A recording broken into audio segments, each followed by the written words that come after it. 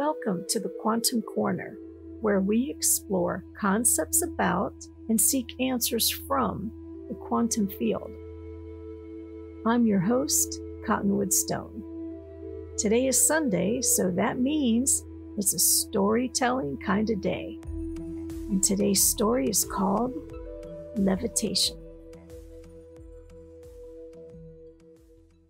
It was in the early morning hours. The sun was just coming out.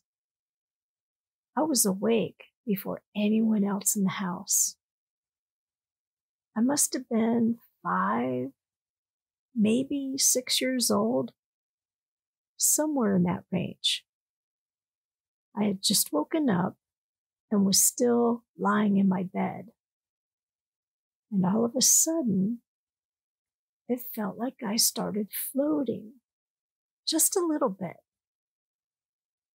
As I silently questioned this floating, as much as a 5-year-old can question this sort of thing, I floated higher and a little bit higher and a little bit higher. I wasn't in my bed anymore, but was above my bed. I wasn't afraid, and I wasn't asleep because I know you were thinking about that. I was quite wide awake. I think it was just more curious to me how this was happening. I was close enough where I was almost able to touch the ceiling. I remember being at the top of the window in the room and was able to look outside down on the ground from that high up. At least as a child, that felt high up, even though it was only a 1-story house. I'm guessing I was there about 5 or 10 minutes.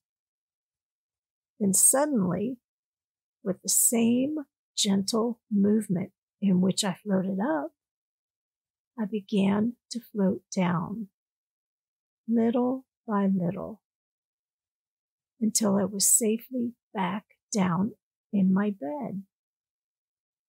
At that moment, other members of the house started stirring and waking up for the day. And that was that.